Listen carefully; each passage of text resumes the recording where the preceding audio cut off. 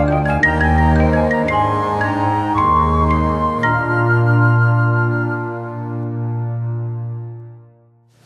there. Well, as a shooting man, I've just been asked to help to cull out some geese, some Canada geese that are causing a great deal of problems at a local school. They're coming in their hundreds onto the playing fields and making such a mess that the children can't play there healthily. So I've been asked to come in and thin them out and frighten them away. That's the thing with geese, they soon learn, so it'll only take a couple of days, and it'll also give us some for the pot as well, rather fun. While I'm doing this, I'll just show how I'm going about it. In this case, I haven't got goose decoys, I'm actually making my own. And what I'm doing is taking some plywood, it's an old trick I did ages ago, and I'm making a three-dimensional body by cutting them out of ply. And you can see here I've cut these shapes out.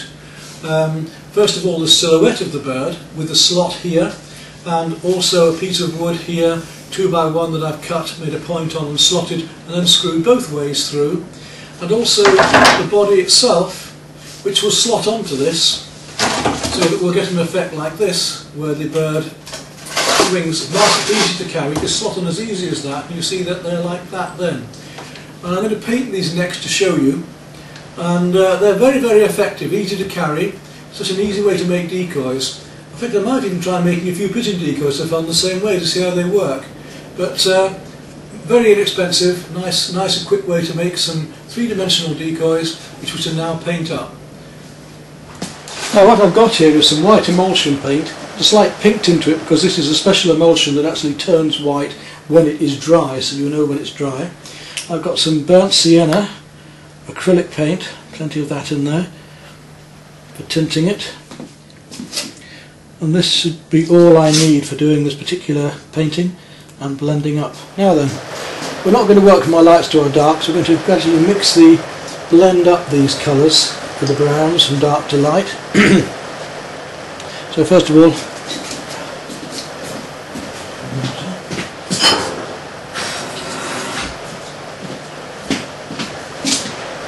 I want to mix up a nice mid-brown. Make a nice mid-brown, so I've got my brown here, my black and my white.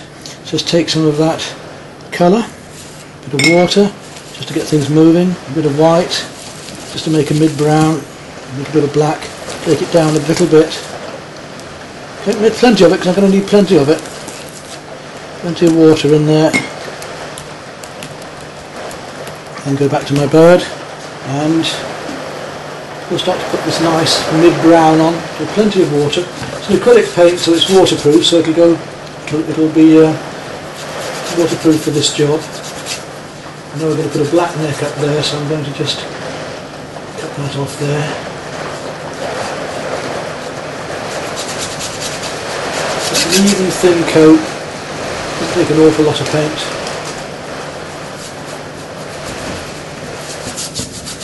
When I've shown you doing one side, you'll know how to do all the rest.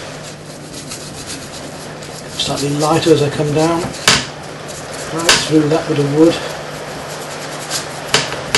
So that paint I just mixed was just enough to do one side. And then up here we want that to be black as well, so we'll take some black there. And make the whole of this black. The thing with decoys is they're seeing them from a distance, they're not going to be right up close. By the time they get close enough to see this isn't the real thing, it's too late for them. Hopefully we'll show you these in use. And while that's doing that, we'll get into the tail here and add some darks into the tail. Use the brush sideways now just to flick these feather shapes up.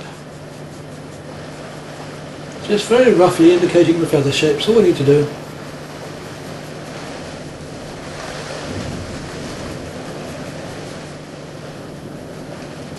Now I need to come back, make it a lot lighter on the front here.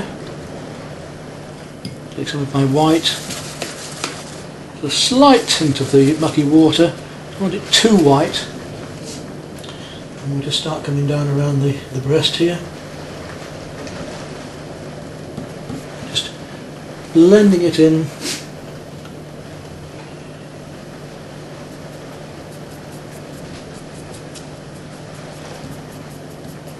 little strokes to make the feathers on the breast.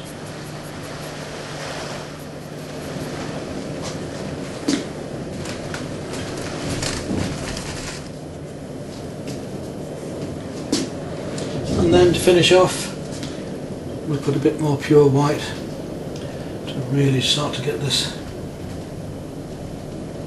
feeling more of the feathers on the bird.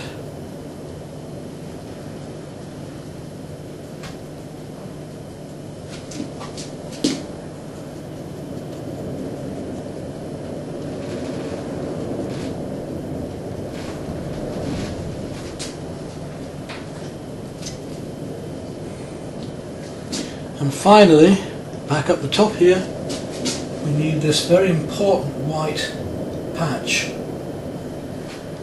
And this is a bit like the white patch on the pigeon's wing. This is what's going to draw these birds in. This is the important bit.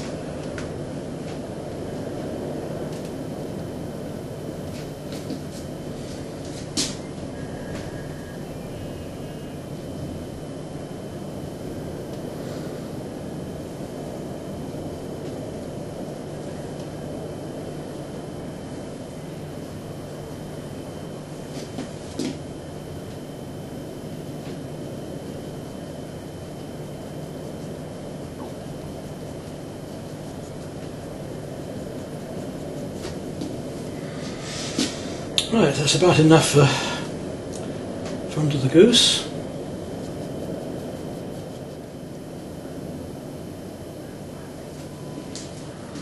Now I'll show you how we do the top. Right, for the top we want the same brown again, so I'll take some more of that brown, plenty of water, add a little bit of black to it just to take it down a bit.